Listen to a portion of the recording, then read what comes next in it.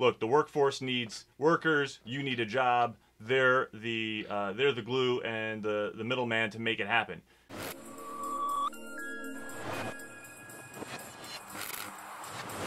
What you need to do in your search. Let's structure the search first. What is a recruiter? And I used to work for a recruiting firm. Great outfit. I have the utmost respect for these people and what it is that they need to do and what they're trying to do. Look, the workforce needs workers. You need a job. They're the glue and the middleman to make it happen. But what you need to think about as somebody getting recruited and looking to get recruited into a organization is this.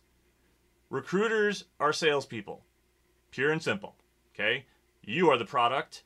They are selling you to the person buying, which is the company where you want to be positioned. They have a set of requirements that they are looking for in somebody. Ideally, it's you, and ideally, your skill set and passions and desires around what you want to do actually matches to the job description that you're looking to get. That's a key thing. How many of us, raise our hands at home here, how many of us have ever gotten far enough into the recruitment process or actually taken a job then to realize that the job description that we saw and discussed with the recruiter doesn't exactly match what my day-to-day or even long-term efforts at that company are going to be. So what you need to understand is, first and foremost, the recruiters are, yes, they're going to represent you to the company. And I don't want to say that they're not working in your best interests, because they are to some extent. But again, they're salespeople. You need to be in control of your destiny. You need to be in control of the narrative for you and your organization, for you and yourself, and the narrative that you want to have represented to the organization. One, you definitely don't want to be undersold to an org because you might miss an opportunity. Two, you don't want to be oversold to an organization because they might be expecting something you get and start investing time into the process and the timeline, it's like a month or two to go from, finding the job and then getting through the interview processes. If you're oversold by the recruiter, it actually does you a major disservice because you're going to get into the pipeline, you're going to have that initial discussion, you're going to then have maybe a technical or a panel interview, you might then have the manager interview, and somewhere in that line they're going to realize you don't have or meet all the qualifications that they were looking for. And if the recruiter kind of oversold you, again, you're in a bad position. You've now wasted a significant amount of time in that process. Now, ideally, something like that happens. Manager, sees opportunity and promise and brings you in, but don't count on that. One thing, another area is how to talk about pay, right? So this is the big thing, right? You do want to get paid for what it is that you're about to go do. You want to wake up and feel good about what you're working on, but you also want to know that you're going to be able to pay your bills, enjoy your life, establish and start building for a future. The rule is the first one to talk about money loses in a negotiation. This is pure and simple. I think I've given this advice to a number of people and they find it quite easy. So the conversation goes like this most often. Recruiter calls you up. You're talking to them. You love what you hear about the position because you applied for it, unless they just outright headhunted for you. So you're interested. They're interested in you because you met all the qualifications that they were looking for. And we'll get into kind of technical aspects of what recruiters can or can't do in a second. Here we see that you need to start having a solid discussion around the finances, right, for you. Now, a recruiter's got a number that they got to stay below when it comes to the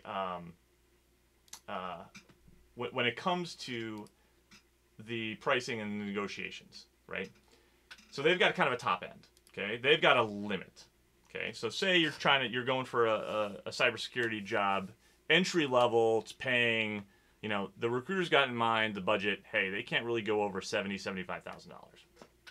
Your entry level, you kind of know what the market is, you know the region that you live in, right? New York City is going to pay different than maybe Cincinnati, right? So you got to be realistic about that. So you got to figure in your cost of living. You got to figure out the demand, right? Are you a data scientist? Can you do like threat hunting, too? Or are you looking for a help desk level job, right? Those are two different types of skill sets, even in an entry level space. You got to know what you're worth. That's huge. So here, what I'm trying to do is you need to establish what your value is. Okay, They know what their top line budget is as far as what it is that they can hit. The question's inevitably going to come out from a recruiter. Brian, hey, calling me up. Brian, we're looking at you for this position. What are you looking to make for this role? Right? Immediately, you might just jump to whatever it is. Don't. Okay? Pause for a second. Calmly ask them or state, look, I know what my value is, recognizing that this is an entry-level position, and this actually works for later in your career as you're doing like regular contract negotiations. You simply need to frame the question around onto the recruiter and say, look, I know what I'm worth. I'm looking for fair market value for this position, this role. I want to be happy in the role long term, and a starting salary is going to be something that establishes that on a go-forward basis. What is the range that the company is looking to pay for this position? Ask your question that way, because the recruiter has that range.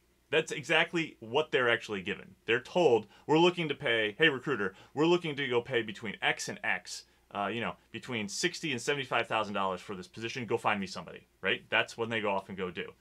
So if you ask that, and you can get them to then tell you what that range is, you now have the ability to figure out, one, is this even worth my time, or is this well below my value, right? If you're in a position now in your career where you're asking for $100,000, $120,000, and the position comes out and it's only offering between, 55 and 60, well, thank the recruiter for their time and you move on to another opportunity.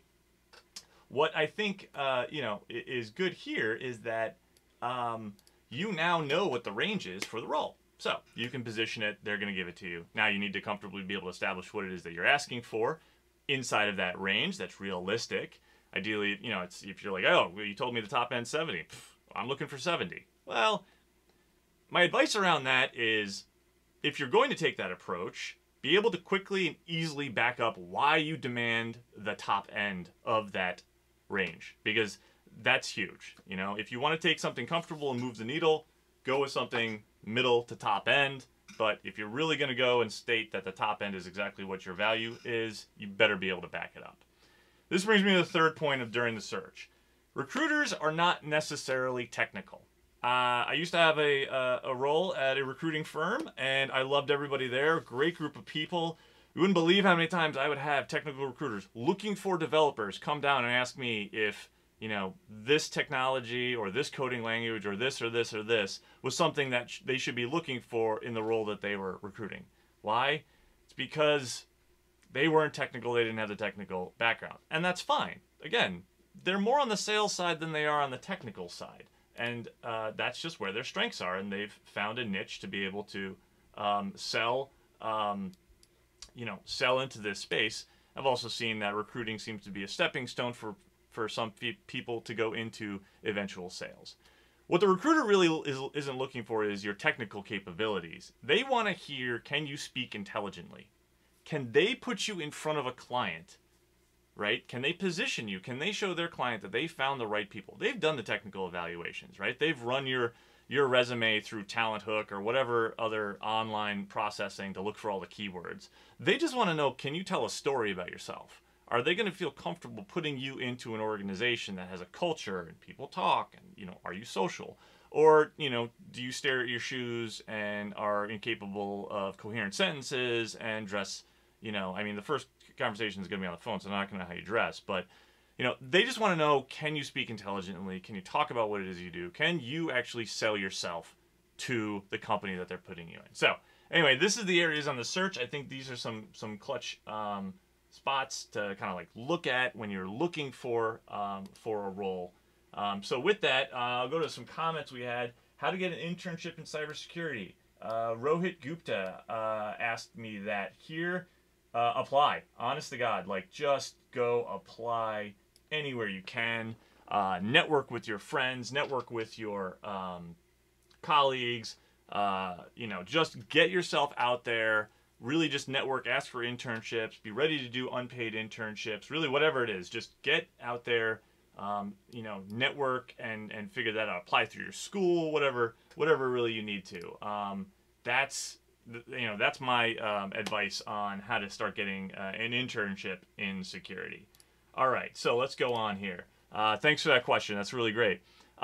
Your resume. This is going to be your hallmark. This is going to be your business card to the world about you. How do you represent? Again, like I said, all these resumes, all your resumes are going through initially. They're just running through an online platform. It's unfortunate, but it's a machine. Like you've got, recruiters are getting hundreds, if not thousands of resumes being submitted to them or they're reviewing. They need to use some level of automation. So they're leveraging some tools that are just looking for keywords out of the job description. And they're using that to initially sort. So make sure that you have the skills, the developing languages, the tools, whatever the tech is that you have and know, make sure you spell it out. Maybe you include the acronym. Make sure you include that acronym as well, so if you're looking for it either way, it gets picked up. Make sure your resume is keyword heavy, but appropriate. Don't just go laden your resume with a number of keywords and just walk away from it. Like it needs to be real. You need to be able to defend it. I wouldn't also put keywords or things on there that you maybe touched once. Try to have a grasp of the technology or the concept before you put it onto your resume. All right, so, another here question. Oh, Rohit just following up with me. Hopefully that was a good answer to your question, Rohit. All right, so other things here. Tell your story, right? Give me a bit of an overview, like who is Brian, right? Like, what do you want to do? Like, why are you who you are? Just give me a quick, I like that. I think, recruiters are spending, less than 10 seconds on a resume. So after I read your name and your contact information, which is ideally at the top, I'm reading a quick blurb about who you are before I dig into all the backstory, right? Make sure you include your relevant work. I don't care that you worked at a Pizza Hut. Nobody else does either. Don't put it on there if you're going for a cyber job. Doesn't really tell me a story. We can talk about it in the interview about how you learned about management and timekeeping and, priorities and all of that, but it has no relevance to the job I'm going to hire you for if I was a CISO and I needed somebody else on my team. Just don't put it on there. It's okay if you don't have that depth. I know there's like this push for folks to, round out their resumes with all of this time on, on their resume to show as if they've been working since like the age of 5. As a hiring manager, I don't want to see that. I want to see the stuff that's relevant because that's what I'm hiring you for.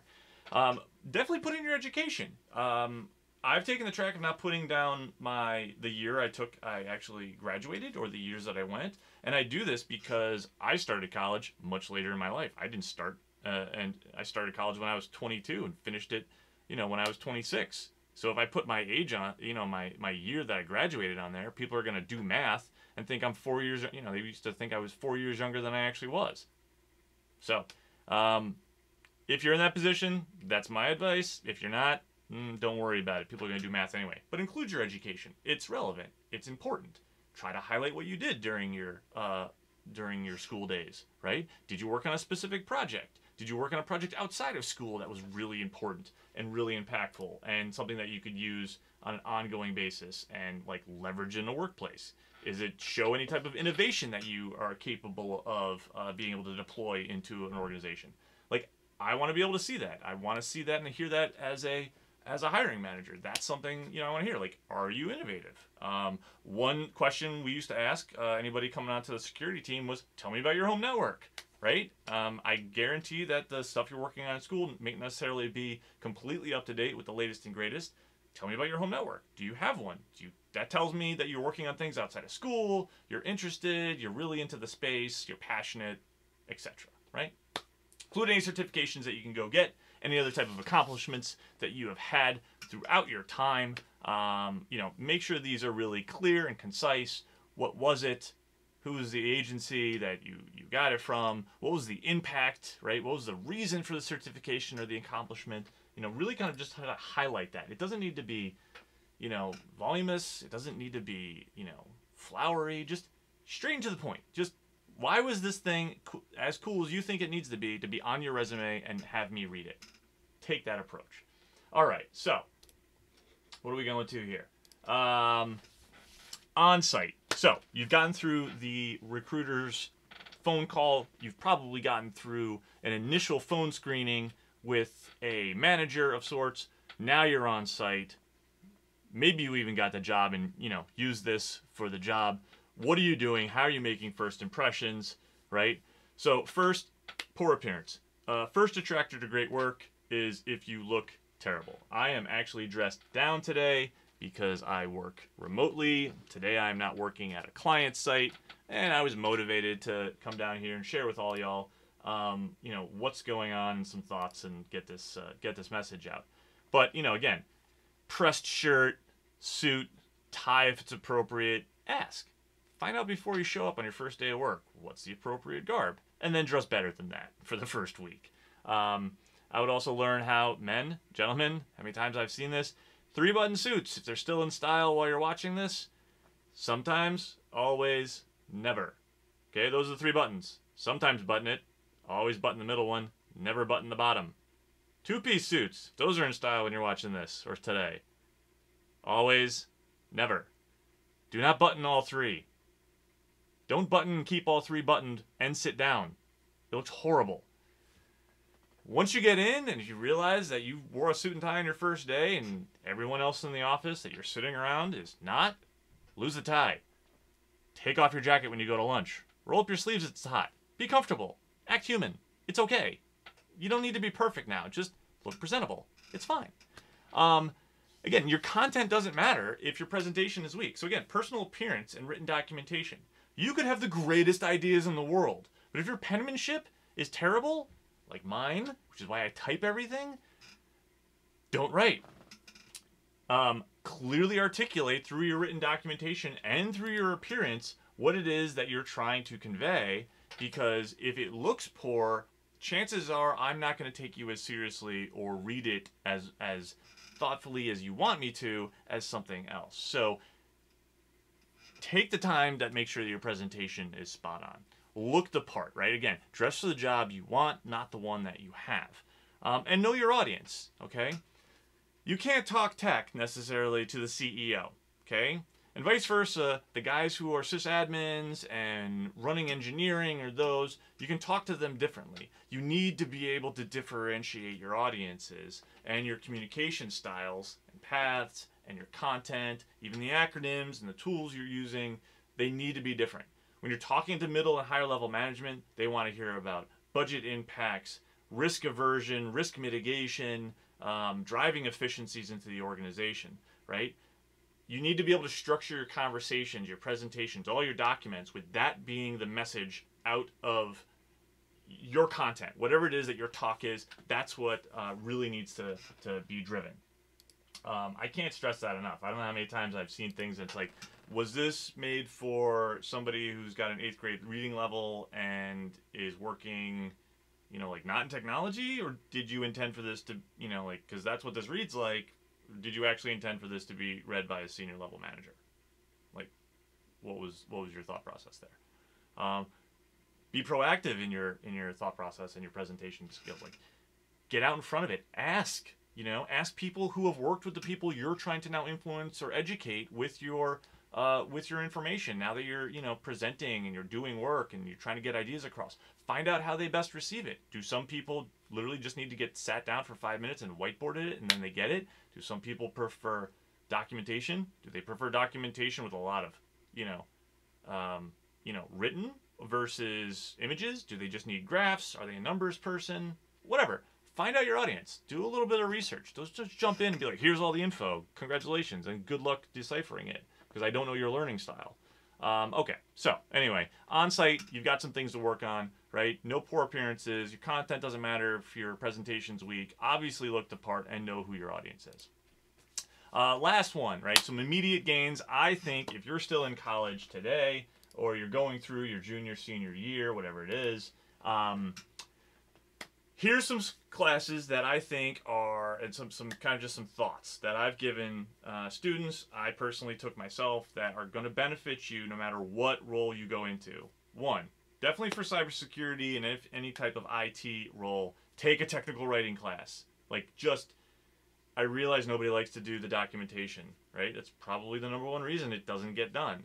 But as practitioners and as you get more into senior level management, especially when your systems start being audited or reviewed, as they will be, if If you don't have the documentation, guess what? It's not like you get out of it. You still have to go do it. You just need to go do it quickly, and now it becomes a priority. If you have the opportunity to properly document what it is you're working on through and through, and that it could be code comments, that could be just, system security plans if you're within DoD, it could just be, current state architectural reviews and data flow diagrams. I don't care what it is. Do it while you can, while you're working on it. One, it's going to be fresh in your mind. Two, it's going to be a lot more accurate. And three, you're already on the project. You might as well take the time to be able to invest to build that documentation out now. You can learn how to build out a lot better documentation through a technical writing class. I know Morrisville, when I was there, great class. Professor Muse, thank you so much for that, and really everybody else there that kind of pushed that as one of the requirements. But again, technical writing, huge thing. 2, project management. Learn how projects get managed, how programs get managed. Understand what a milestone is. Understand how to move deliverables, how to ask for deliverables, how to just overall project management. If you don't want to be a project manager, fine. But at least understand how to operate within the project management lifecycle and kind of space, because guess what? Even if you're not going to be a project manager, you will inevitably work on a project. So you better learn kind of the rules at which the project manager is going to hold you to. And the easier you make that on yourself, the easier you make it on them, which then in turn makes it more easy on yourself. So again, project management. The next two are kind of an interesting twist, but I think sociology and psychology classes are really important, and this goes into actually the last point of customer service. Everybody is in a customer service job. I'll say it again. Everyone is in a customer service job. Whether you like it or not, like Bob Dylan said, and I'm not actually old enough to know this, but I listen to a lot of music, everybody's got to serve somebody. Plain and simple. Even the CEO has to listen to and work with the shareholders or the board. So, understanding psychology and sociology, for me, having that view gives you a glimpse into how do people think, right? And if you can kind of get into how do people think, how do people react, how do people operate, you get that understanding. You can understand a lot better about why people do certain things. Cultural differences, societal differences, political, whatever it is, you can understand it. Influencing enemies, winning friends kind of a thing, right? That whole approach. But the last part really is take a customer service job.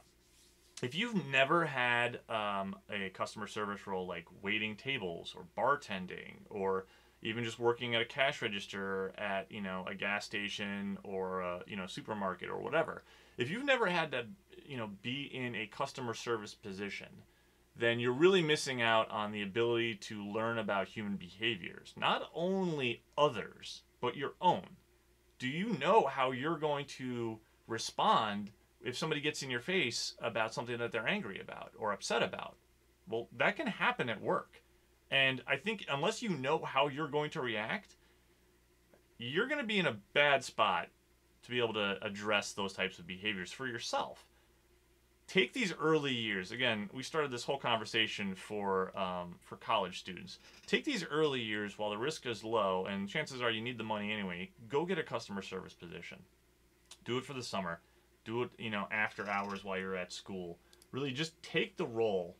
Learn how others operate. Learn how other people buy. Learn their habits. Learn kind of like what sways people one way or another. I think it's a really good learning experience, but you're also going to be able to learn about yourself. You're going to be able to learn what sets you off, what makes you impactful. What are conversations that you can easily have that you can, later remember how you did them when you're in a, when you're in a more professional workplace or an office setting. Anyway, just some immediate gains. I think these are things that you can do right now while you're in school and you can take advantage of. And you'll see some benefit later on in your career. Anyway, these are some thoughts. I hope everybody enjoyed this. You taking the time out during your lunch hour. It's now 1 o'clock on the East Coast. This is Brian Hoagley with SideChannel. Follow us around on social media land. Oop, can't see my hand. On social media land, on Sizzo Life. And if you're not in a position to be able to do it yet, please start making plans to enable MFA. Probably the number one thing that any organization or individual can do. Check out our previous videos. Check us out on YouTube. Like I said, on LinkedIn here. You can follow us on Twitter and Instagram as well. Now we're actually publishing out to TikTok. So if you've got an even shorter attention span, you can find us there. Again, hey, Brian Hoagley with SideChannel.